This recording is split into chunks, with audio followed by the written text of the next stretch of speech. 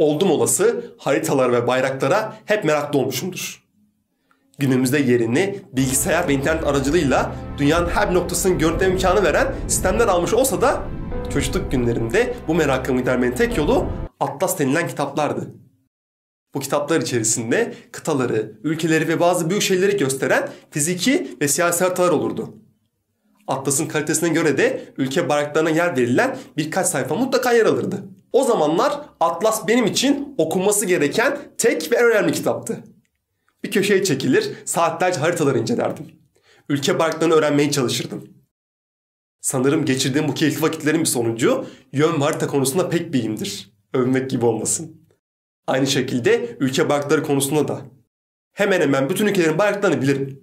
Ama geçtiğimiz günlerde fark ettim ki bu bayrakların aslında sadece renkleri ve kaba şeklinden dolayı biliyormuşum. Yani aslında ezberlemişim. İçerisinde neler var hep gözden kaçırmışım.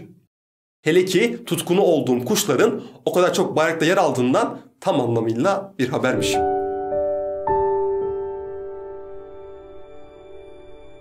Dünya üzerinde Birleşmiş Milletler'e üye toplam 193 bağımsız ülke ve her bir ülkeyi temsil eden bir bayrak bulunuyor. Bayrakların birçoğu birbirine benzer şekilde paralel çizgiler, haç, hilal, yıldız gibi geometrik şekiller barındırıyor. Üniversitede uluslararası ilişkiler alanında çalışan bir birey olarak hep dediğim gibi kuşlardan daha uluslararası bir canlı hayal edemiyorum. İnsanlığın konu olduğu her mevzuda olduğu gibi bayrak gibi bir ülkeyi uluslararası alanda temsil eden bir objede de kendilerine yer edemeye başarmışlar.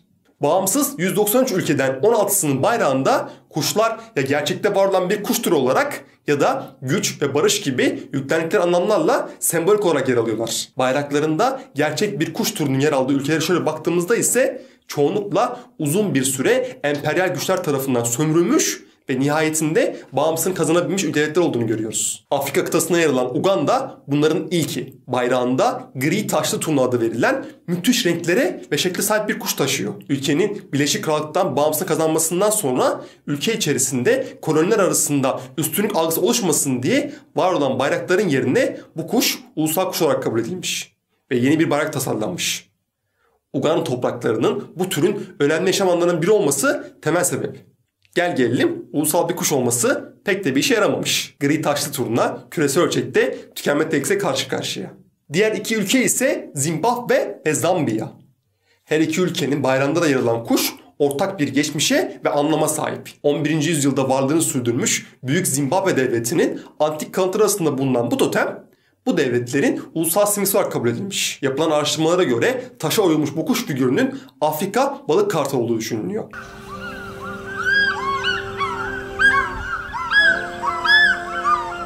Sahra altı Afrika'nın hemen hemen tamamında yayılım gösteren ve heybetli görüntüsüyle bence bayrakta yer almak eden bir kuş. İlginç bayraklardan biri de Dominika. Atlas Okyanusu'na yer alan bu kuşkada ülkesi bayrağında bu adayı demek olan bir kuş taşıyor. Kral Papağan adı verilen bu kuş dünya üzerinde sadece bu adada yaşıyor.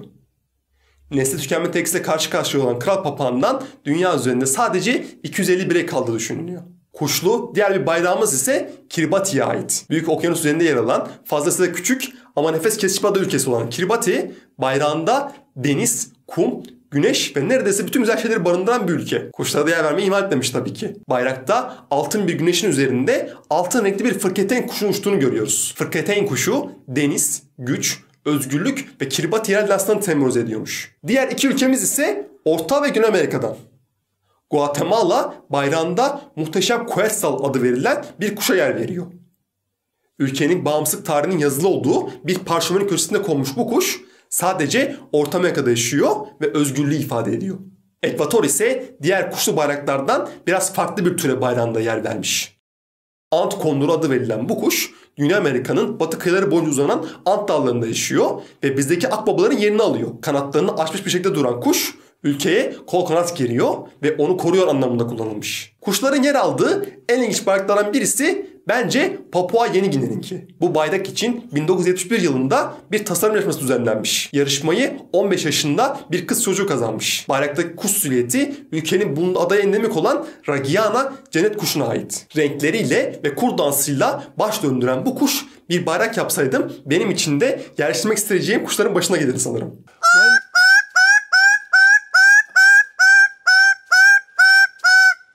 Very well. Gerçek bir kuş türünün yer aldığı son bayrak ise Kazakistan'a ait. Mavi bir zemin üzerine parlayan bir güneş gözüken bayrakta güneşin sırtlamasına uçan kuşun kaya kartalı ya da bozkır kartalı olduğu düşünülüyor. Bu coğrafyada yaşayan insanların çok uzun yıllardır yırtıcı kuşları av amaçlı kullandıklarını biliyoruz. Özellikle kaya kartalı yapılan avlar belgesellere, filmlere konu olmuş durumda.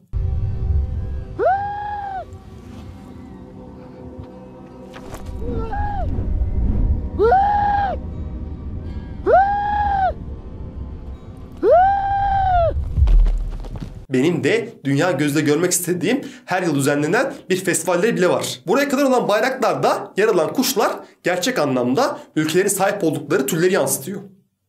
Diğer bayraklarda ise kuşlar gerçek kimliklerin ötesinde güç ve barış gibi temsil ettikleri anlamlarla kullanılmış. Hatırlarsanız beyaz güvercin ve barış arasındaki ilişkiyi anlatan bir hikaye hazırlamıştım. Gagas'ın taşıdığı zeytin dalı ile evrensel barışın simgesi olarak kabul ediliyordu. Küçük bir ada ülkesi olan Fiji bu simgeye bayrağında yer veren tek ülke. Bayrak yapı olarak biraz karmaşık olsa da kuşlar yine yerlerini almışlar. Birleşik Krallık gölgesi ise baki kalmış. Gücü ifade etmek amacıyla en çok kullanılan kuş figürü şüphesiz kartallar. Aynı Meksika bayrağında olduğu gibi kaktüs üzerine oturmuş ve gagasında bir yılanı yakalamış kartal figürü bayrağın tam ortasına yer alıyor. Bu figür antik dönemde Meksika topraklarında varlığını sürdürmüş Azteklere ait bir efsaneden geliyor. Mücadele ve gücü temsil ediyor. Kartal figürünü taşıyan diğer bir ülke ise Mısır. 12. yüzyılda Mısır ve Suriye'de hükümdarlık süren Selahaddin Eyyubi'nin kullandığı kartal figürü Mısır bayrağında yer alıyor. Bayraklarında yer almasa da Irak ve Filistin Silahlı Kuvvetleri armasında da aynı kartal kullanılıyor. Kartal figürünün kullanıldığı diğer bir bayrak ise Moldova'ya ait. Gagasında Ortodoks Hristiyanları temsil eden bir haç tutan kartal figürü ayağında taşıdığı zeytin dalı ve kılıçla barış ve gücü temsil ediyor. Kartal figürünün kullanıldığı diğer tüm bayraklar ise Slav kökenli ülkelere ait. Rusya bunların kökeni niteliğinde. Ulusal bayrak üzerinde yer almasa da çift başlı kartal devlet sembolü olarak kabul edilmiş. Farklı versiyon Rusya bayraklarında aktif olarak kullanıldığını biliyorum. Aynı çift başlı kartal diğer Slav kökenli ülkeler Karadağ, Arnavutluk ve Sırbistan bayraklarında da genel konsept sabit kalmakla birlikte değişik şekillerde yer alıyorlar. Diyorum ya zaman zaman kuşlar o kadar hayatımızın içinde olan canlılar ki gagalarını sokmadıkları tek bir yer kalmamış neredeyse. İnançlarda, kültürlerde yer almış diyordum ki durmadılar. Ulusal değerleri temsil eden bayraklarda da kendilerini gösterdiler. Bu hikaye güzel insanlarla yaptığım unutulmaz bir sohbetin ürünü olarak ortaya çıktı. Anlatacak yüzlerce hikaye birikiyor her gün. Notlar alıyorum, listeler hazırlıyorum. Ama hiç beklemediğim bir yerden yeni bir hikaye fikri doğuveriyor. Sözün özü, bende anlatacak çok şey var. Siz dinlemeye hazır mısınız?